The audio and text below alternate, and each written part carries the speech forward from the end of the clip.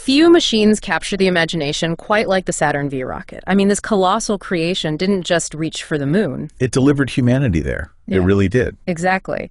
And right at the heart of it all was Wernher Von Braun, a figure whose story, well, it's as complex as the rockets he designed. That's absolutely right. So in this deep dive, we're going to explore von Braun's journey, really, tracing his early fascination with spaceflight, Right. his key role in developing rocket technology, and of course his leadership in creating the Saturn V.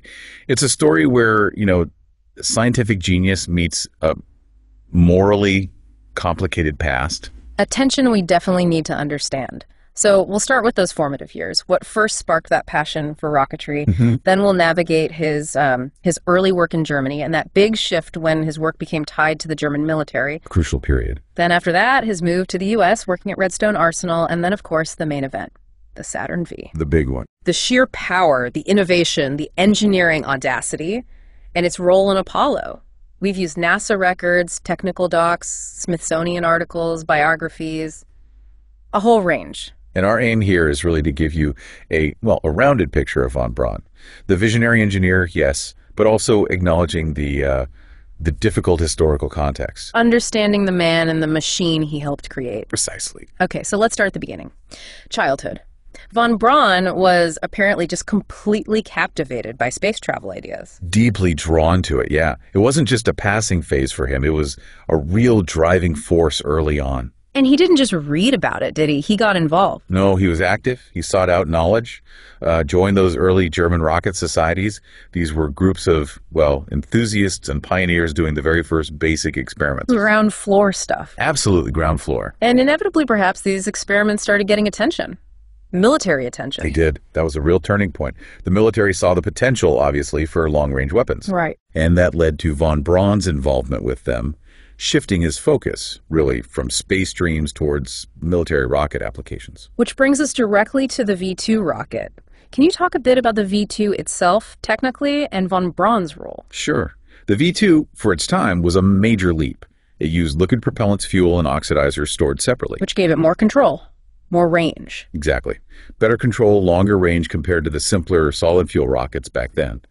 Von Braun was the key figure, the technical director leading the team that designed and built it.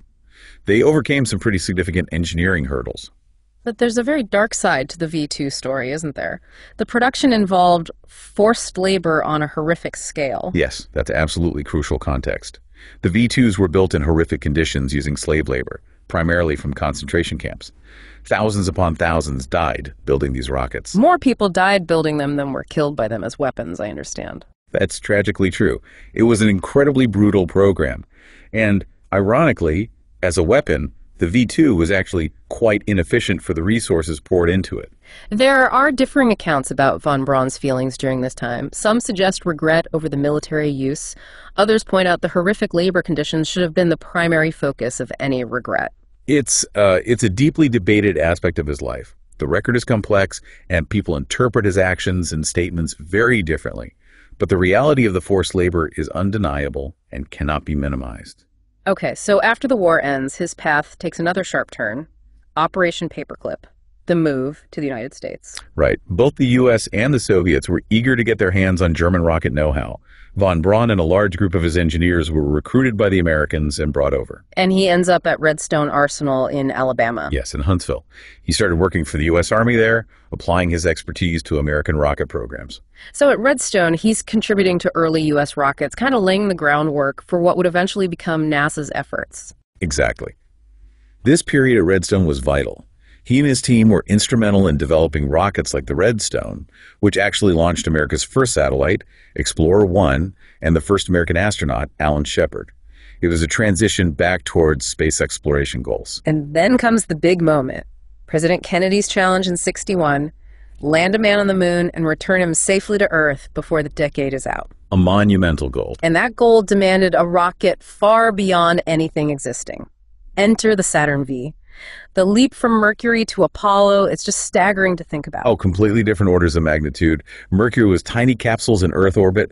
Apollo needed huge spacecraft, lunar modules, life support for long durations, all needing to get to the moon. So the launch vehicle had to be enormous. Enormous. The Saturn V was an entirely different class of machine. Yeah. Nothing like it had ever been attempted. And the nerve center for building this beast was Marshall Space Flight Center, also in Huntsville, where Von Braun was now director. That's right. Huntsville and Marshall became synonymous with the Saturn V. Von Braun's leadership there was central to the whole project's design, development, testing. Everything. The engineering challenges must have been just unbelievable. It wasn't simply scaling up, it required fundamental breakthroughs, didn't it? And even building giant new facilities. Precisely. You couldn't just make a Redstone rocket bigger. The physics change, the materials requirements change, everything changes. They were pushing the absolute limits in metallurgy, in combustion science, cryogenics, guidance, control. And construction. Yeah. The vehicle assembly building, the VAB, just to house the thing. Exactly. You needed entirely new infrastructure just to handle a rocket that size. It was a systems engineering challenge on an unprecedented scale. Let's zoom in on those first stage engines, the F1s, 5 of them. Developing those alone sounds like a saga. It really was. The F1 engine was a beast. Getting something that powerful to burn fuel smoothly was incredibly difficult. The main problem was combustion instability in that huge chamber. Meaning it would shake itself apart. Essentially, yes. Early tests were often catastrophic. Engines would literally explode on the test stand, destroying everything. They had to figure out how to introduce the fuel and oxidizer in just the right way, using baffles inside the injector plate to damp down those oscillations. Scaling up isn't simple. And failure wasn't an option with astronauts sitting on top. Reliability had to be absolute. Paramount. Crew safety drove everything. They tested and retested relentlessly until they were confident the F1s would work. They actually ended up running them at about 90% of their theoretical maximum thrust, just to add that extra margin of safety. The Saturn V had that iconic 3-stage design. Can you walk us through what each stage did? Sure. So the first stage, the SIC, had those 5 massive F1 engines. Its job was pure brute force, lifting the entire sack off the ground and getting it through the thickest part of the atmosphere. Then it drops away. Right. Then the second stage, the SIA, took over. It had 5 smaller, but still very powerful, J2 engines burning liquid hydrogen and liquid oxygen. This pushed the vehicle to near orbital altitude and velocity. And the third stage? The SIVB. It had a single J2 engine. It fired briefly to put the stack into a parking orbit around Earth. Then, after systems checks, it fired again the crucial translunar injection burn to send the Apollo spacecraft hurtling towards the moon. How did the stages separate? Was it just explosive bolts? It was more sophisticated than just that. Between the SIC and S2, they used what's called a delayed dual-plane separation. Small retro rockets fired on the spent SIC to push it away cleanly. Between the SIC and SIVB, it was a simpler single-plane separation. Precision timing was critical. And keeping everything connected electrically and fueled on the pad and then disconnecting cleanly at liftoff, the umbilicals must have been complex. Very complex. These large arms swung away at the last second, carrying power, data, pneumatics, and importantly, the propellant lines for loading those super-cold liquids. Redundancy was built in everywhere. And during flight, there's constant communication needed between the stages and the spacecraft, right? Managed by the instrument unit. Yes. The instrument unit, the IU, which rode atop the SIVB stage, was basically the rocket's brain. It housed the guidance computer, the control systems, telemetry. It was the central nervous system, processing data and sending commands to steer the rocket, manage engine burns, stage separation, everything. Structurally, keeping something that tall and heavy, full of sloshing propellant, from bending or breaking during ascent, sounds tricky. A huge consideration. Balancing strength with weight is always key in rocketry. The structure had to be incredibly strong, but also as light as possible. And yes, propellant sloshed the fuel moving inside the tanks could destabilize the rocket. They needed sophisticated baffling inside the tanks and precise flight control adjustments to counteract it. Managing the propellants themselves, loading super cold liquids, venting gases, making sure the fuel was settled in the tanks for engine restarts in 0G. All complex procedures. Loading took hours. Venting was constant to manage pressure. And for the SIVB restart in orbit, they used small ullage rockets, tiny thrusters that fired briefly just before reignition. To push the propellant. Exactly. To push the liquid hydrogen and oxygen back down towards the engine intakes, ensuring a clean start in weightlessness. The SIVB also used a clever propulsive vent of excess hydrogen gas after its main burn to fine-tune the trajectory towards the moon slightly. And the flight control system tied all this together. Yes, the IU computer processed navigation data and controlled the vehicle's attitude, its orientation, primarily by gimbaling the engines, tilting them slightly. It also used smaller auxiliary thrusters for finer control, using input from rate gyros to measure rotation. And monitoring all these systems required tons of sensors. Thousands of sensors measuring temperatures, pressures, flow rates, vibrations, everything imaginable. All that data was streamed back to mission control via the telemetry system, giving engineers real-time insight into the rocket's health. The manufacturing scale was also unique, places like Michaud in Louisiana, and getting these huge stages to Florida that needed special transport, like the Super Guppy plane. That's right. Michaud built the SIC first stage and the HIVB third stage. Boeing built the SIC second stage near Los Angeles. Moving these massive structures required custom barges and, yes, the bizarre-looking Super Guppy aircraft, a heavily modified cargo plane, was essential for flying the SIVD stage around. It's easy to get lost in the tech, but the human element, the engineers working crazy hours. The dedication was incredible. People worked literally around the clock, especially during testing and launch campaigns.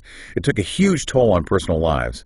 But alongside the grand goal, it was also day-to-day engineering, solving problems, endless meetings, documentation. The mundane behind the magnificent. In a way, yes. Extraordinary results built on tireless, often unglamorous effort. And then the launch itself. Highly automated countdowns, right? Very automated, especially the final minutes controlled by a terminal sequencer. Lots of safety interlocks. It all relied on massive ground support equipment, the VAB for assembly, the crawler transporter to get to the pad, the launch control center, a huge infrastructure. Just to put the power in perspective, that S-Pate stage alone was over 1 million pounds of thrust. The propellant loads were immense. It's still hard to fathom it actually worked so reliably. Which brings us neatly to its ultimate purpose, being the launch vehicle for Apollo. It was the key that unlocked the moon missions. Apollo 8 was the first time humans flew on it, right? Circled the moon at Christmas '68. What an experience that must have been. Absolutely groundbreaking. Bill Anders, one of the astronauts, famously described the liftoff feeling like an old freight train on a bad track, just raw, immense power. And then July 1969, the lunar landing.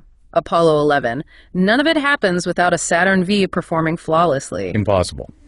Its power, and crucially its proven reliability by that point, made the lunar landing achievable within Kennedy's timeframe. It was the indispensable heavy lifter.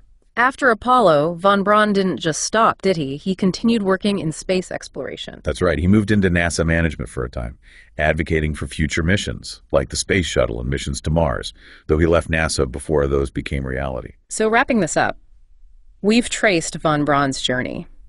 From that early fascination through the complexities of the V2, the critical work at Redstone, to becoming the chief architect of the Saturn V. We've touched on the rocket's incredible engineering, the challenges, the power, and its undeniable role in getting humans to the moon. But we also have to circle back to the V2 and the ethical shadows cast by his work during that period. The forced labor issue remains central to his legacy. It absolutely does. It's a legacy that's still debated. How do you balance the scientific brilliance and the monumental achievement of Apollo against his wartime activities? Which really leads us to a final thought for you, the listener, to consider. How should we weigh these things?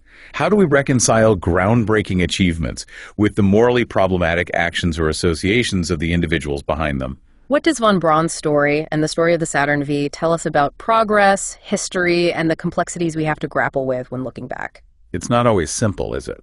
There are rarely easy answers when you dig deep into history. Definitely not. We really encourage you to look into the sources we mentioned, NASA's archives, the various accounts of his life, and the Apollo program. There's always more to uncover. Always more layers to peel back in these deep dives.